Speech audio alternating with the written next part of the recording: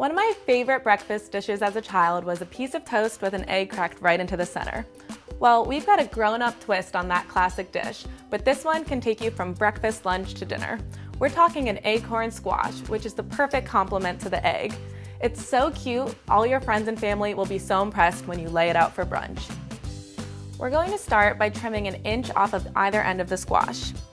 We're going to use a sharp chef's knife to do this, because these squashes were made to roll, and you're going to want to make sure you have a firm grip on the squash. You can toss the ends or save them for another use. Then slice the center of the squash into 3/4 inch rings.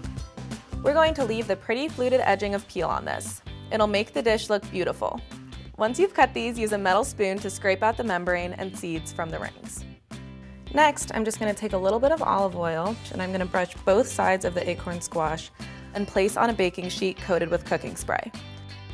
Sprinkle half the salt and all of the crushed red pepper onto it. Bake for 15 minutes or until tender. Remove the baking sheet from the oven. So here I just have a liquid measuring cup, and I'm going to start with my first egg. I'm just going to crack it against the side of the bowl, crack it into the measuring cup, and using this little spout, I'm just going to pour the egg right into the center of the squash.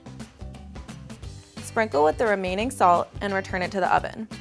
Cook it at 350 degrees for 12 minutes or until the eggs are cooked. Bacon is the perfect garnish for these squash eggs because what goes better than bacon and eggs? Finally, we're going to finish with some thyme leaves, which not only add some great color, but a fresh flavor. This dish is perfect for a brunch with family and friends. The egg really adds that wow factor, and everyone will be super impressed. For more test kitchen secrets, check out Cooking Light.